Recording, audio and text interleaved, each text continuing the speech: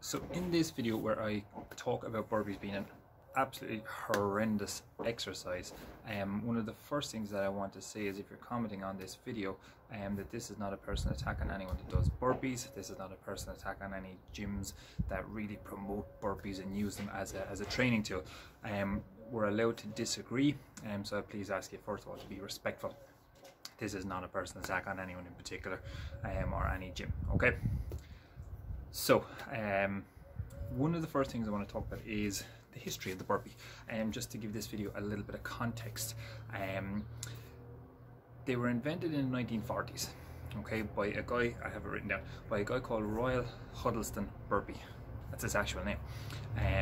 And he was using the burpee, doing 4 reps as part of a fitness test, as part of his thesis, to measure the general fitness of the participants.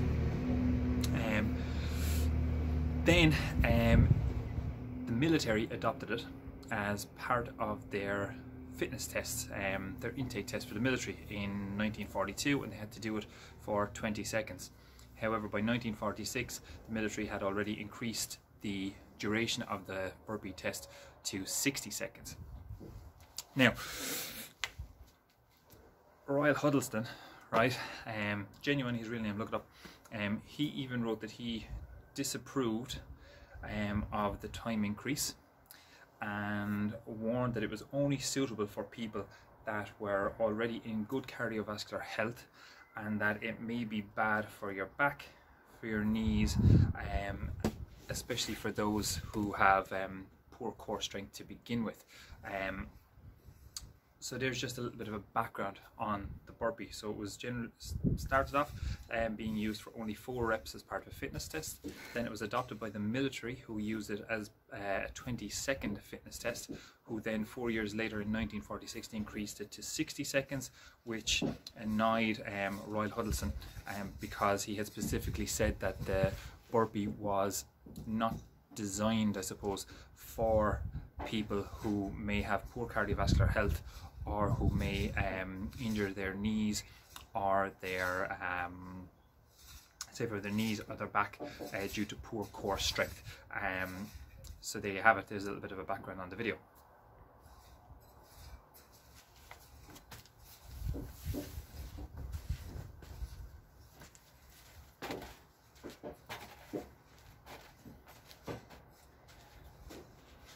Okay, so the next thing that I want to do is I want to go through this step by step, just to tell you exactly why I believe that burpees are just a terrible exercise for most people. What I'm going to do first is I'm going to do a couple of repetitions, just 3 or 4. 4 because Roy Huddleston said I can't do any more than that. So let me do a couple of reps first, just to show you.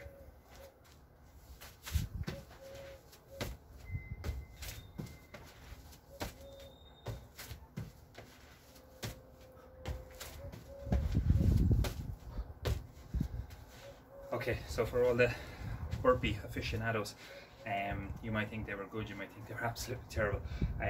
That's not the point. I just wanted to do a couple of reps for anyone that wasn't sure what they were, okay? So, first up, first thing I want to look at is your back. The reason burpees can be bad for your back is because you are moving your back into a position called spinal flexion, whereby you're bent over like this. Now this in itself is not a bad position to be in.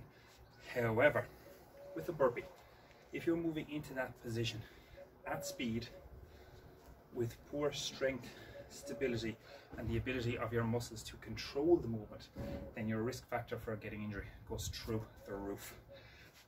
The position that you're going to end up in at the start is most people want to put their hands on the ground as quickly as possible, because generally speaking, in gyms these days, burpees are programmed for max reps, programmed for time or whatever, so you want to get as many reps in as possible. So as you come down to this position, you can see the position my back ends up in. So if I can't squat low enough, and even if I can, in order to get my hands on the ground, my back will end up with a big curve in the spine. And again, I will repeat, that in itself is not a bad position. Your spine is designed to move, but generally it's designed to move under control. It's when you lose control and momentum plays a part that your risk of injury goes up. So this kind of flexion at speed with a total lack of control, especially in the muscles in your back, controlling that movement down into this position. It's easy for these muscles to let go and just allow you to collapse, but these guys have to lengthen and you drop into that position quite quick. Again, what this does with your spine, because you have your vertebrae and your spinal discs, you're constantly squeezing the discs at the front. And if you consistently do it over time, like a burpee is a part of your daily routine, and you're constantly doing it fast, you're constantly doing it for high reps, then it can become an issue. So movement variety is important, but in terms of your back, going into this position really quick is probably not a good idea.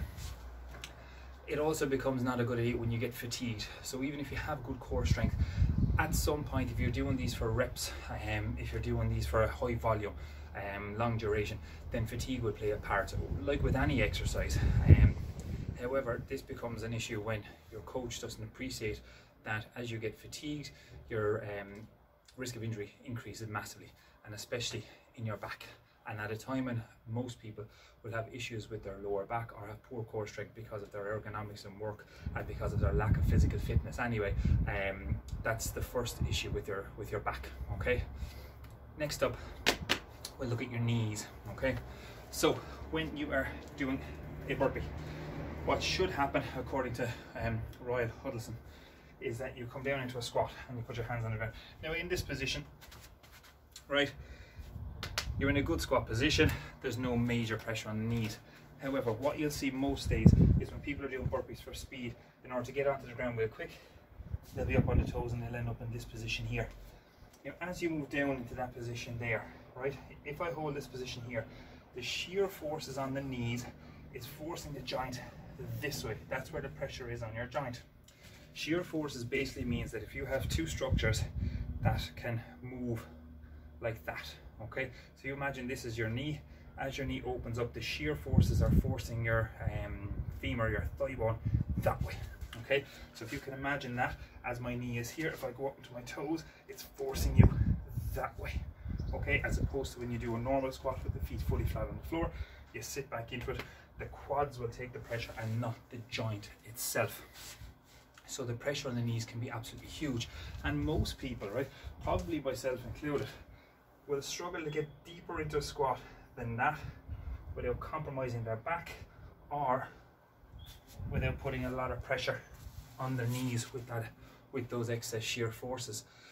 So we've looked at your back and we've looked at your knees. Next up, your core. I have mentioned it already. If you have poor core strength and poor core stability, then doing this movement quickly while fatigued is a recipe for injury. So again, I said it 2 or 3 times, and I know I'm repeating myself, but I want to make this point. Being in this position for your spine is not inherently bad. It only becomes bad when the muscles here become fatigued, the muscles around your core get fatigued, and they can't properly support the structures like your ligaments, like your tendons, like your spinal discs as you move into that movement for a long duration. Next up is press-ups, right? So we've looked at your back as you drop down into this position, your knees if you're constantly up on the toes like this, getting ready for the jump back, which is the next part of it. Okay, so when you jump back, the whole idea is that you would do a press up and then come back up. So you start off again, so you'll come down into this position, hands down, jump back. Now you should be doing a press up. Already my hands are too narrow in that position to do a really good press up, right?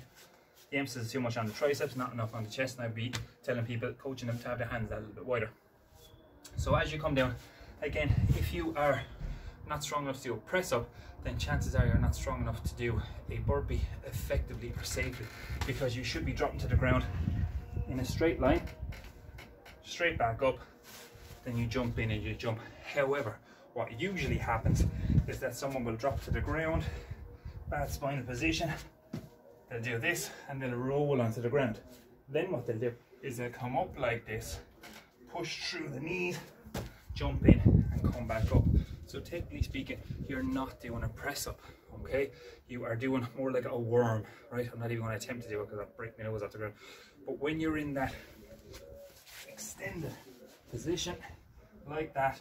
Again, if you have any issues with your lower back, you're coming up into this position here, and then you're jumping up into the air, okay? So if you cannot effectively do a press up, straight down and straight back up for at least 10, 12, 15 reps, then chances are doing a burpee at speed is not a good idea for you.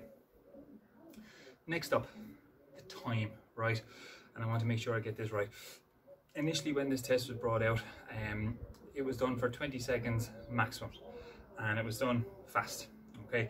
The reason they did that was they measured heart rate before, they measured heart rate afterwards. And anyone that knows, if you do burpees flat out for 20 seconds, your heart rate is going to go from here to about here very, very quickly. And that's what burpees should be, an anaerobic or high intensity exercise. And high intensity exercises should only be done for a short amount of time with a large amount of time to recover, so that they can be done effectively and safely and not under fatigue. That's the most important thing. But modern day, they're being done in their hundreds, and I've seen it now more so that we've gone into lockdown or quarantine or whatever you want to call it, that there's challenges being put out. There's people doing 200, 300 a day. There's fundraisers doing 3,000 a month and all that. And look, I'm not taking away from the people's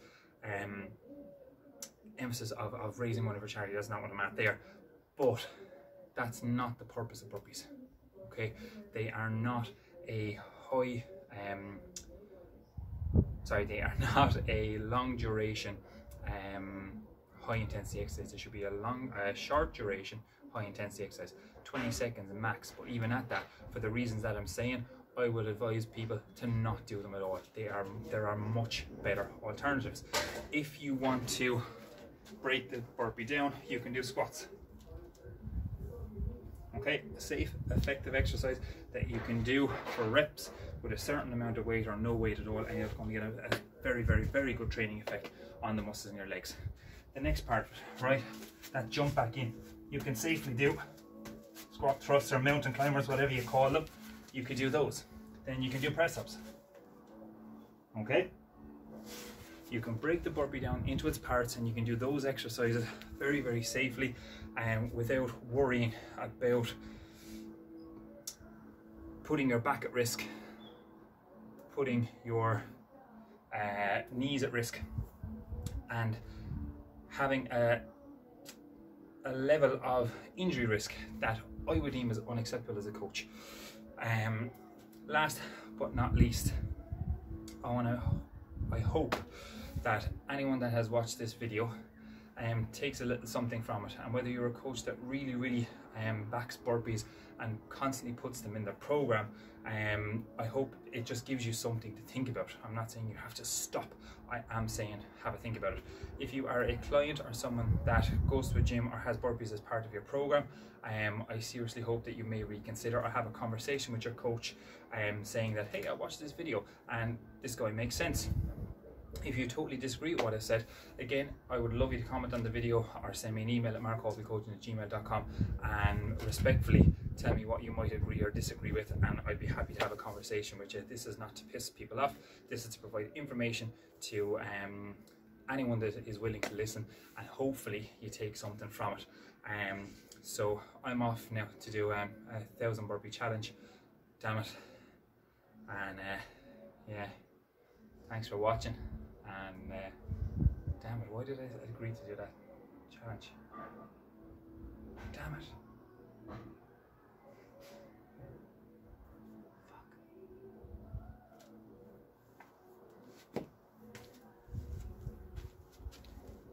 Fuck. Oh well, here we go.